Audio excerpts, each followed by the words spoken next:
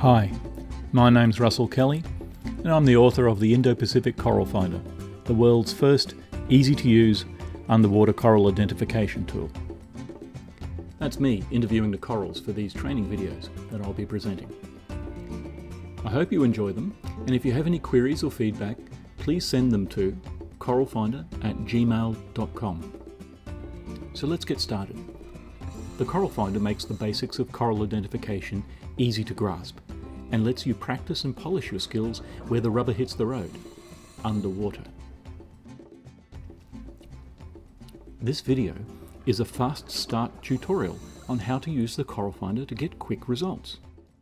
Be sure to check out the wealth of free resources, including the in-depth training videos at www.coralhub.info for more technique and deeper understanding. It takes about 5 minutes to get your head around the Coral Finder and start getting results. If you are interested in corals, it will be the most useful 5 minutes you will ever spend. First, you need to know the basic anatomy of a coral.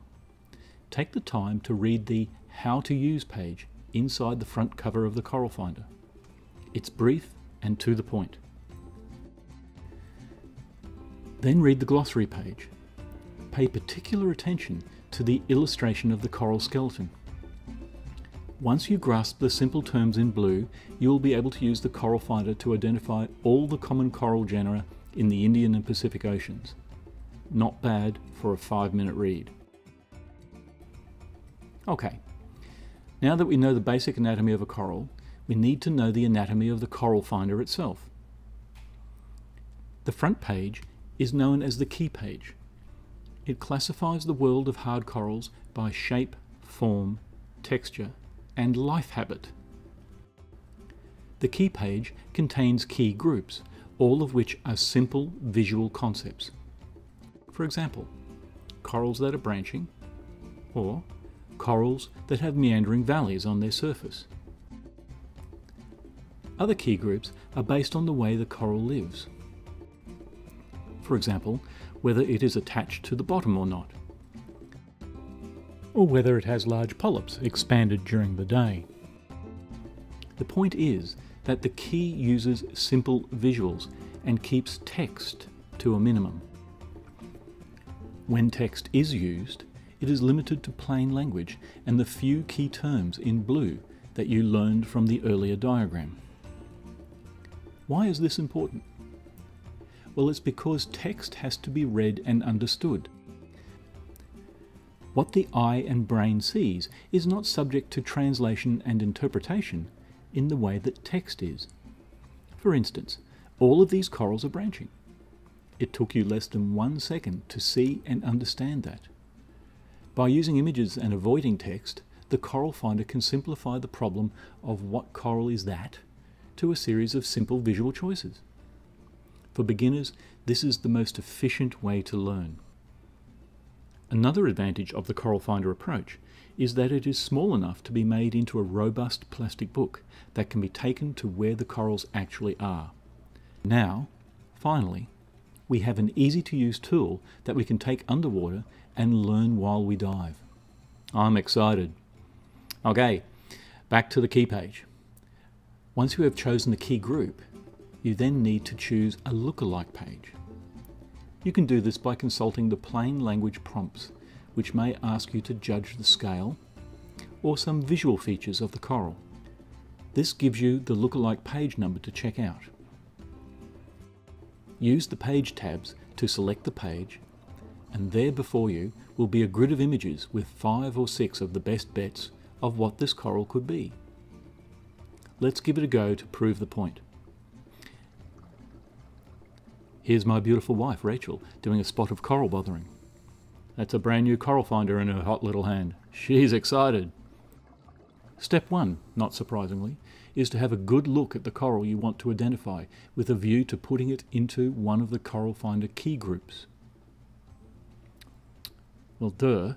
I guess on this occasion there's no need to go past branching, is there? For this, we will need to use a term from the visual glossary. Note that there is a diagram that refers specifically to branching corals.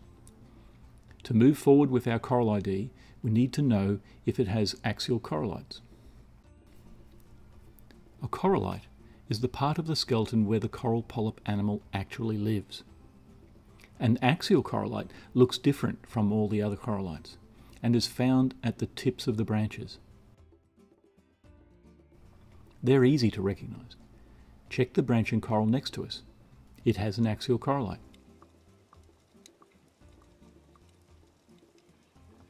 Now back to our target coral. Clearly it doesn't. Problem solved. That was an example of how to use one of the 10 or so basic terms needed to use the Coral Finder to its full extent. Once you learn the terms in blue and you begin to feel the force, then nothing will stop you. Okay, so now we're on our way. Let's follow through on the key page. So, there is no axial corallite. To select a lookalike page, we now need to answer one of the following questions. Are the corallites less or greater than 2 millimeters? Let's look. They're pretty small, so let's go with less than 2 millimeters, which suggests pages 2 and 3. Rachel uses the tabs to open at pages 2 and 3, and after a quick visual scan, decides that page 2 holds some promising candidates. From testing, we know that people usually see the best option almost instantly, such as the power of our eye-brain supercomputer. But the Coral Finder also lets you confirm your choice with a brief character description and tip arrows. Confirming these characters is the best way to learn. The text in bold refers to important distinguishing characters, and the superscript numbers refer to the yellow tip arrows where some of these features are highlighted. Note the bold text. Branches have blunt, slightly flattened ends. Check. Corallites small and may have hoods. Check. The identification of the coral you seek to name has 3 steps. 1. Close comparison with the images in the Coral Finder. 2. Cross-checking of the key features. And 3. Confirmation of true scale. Throughout the Coral Finder, true scale is indicated by the images in the yellow boxes next to the text description. Now, with your scale confirmed, read off the name on the left-hand side of the page. This is the name of the coral genus. Next to the name, you will see a cross-reference to the relevant volume and page number in Corals of the World.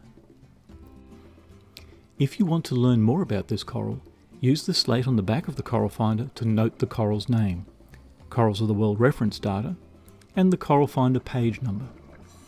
After the dive, there are a couple of ways you will be able to learn more. Firstly, go to www.coralhub.info, and under the Coral Finder menu, you will see the A to Z submenu. This is an index of all coral genera captured by the Coral Finder. Each link leads to a genus landing page containing a summary of everything you will need to know about identifying that genus, including video tutorials, tips and tricks, and the latest news from the coral world. Additionally, if you have access to Corals of the World, Charlie Veron's epic 3-volume treatise, then use the cross-reference code to explore the species contained within that genus. So that ends our introduction to the Coral Finder and how to use it. I hope you've enjoyed it as much as I have. There is a lot more to the Coral Finder than shown here, which we will save for future videos. But for now, the take-home message is that high-quality genus-level coral ID is possible. For more information, including more video instruction, please go to www.coralhub.info. Thanks for watching.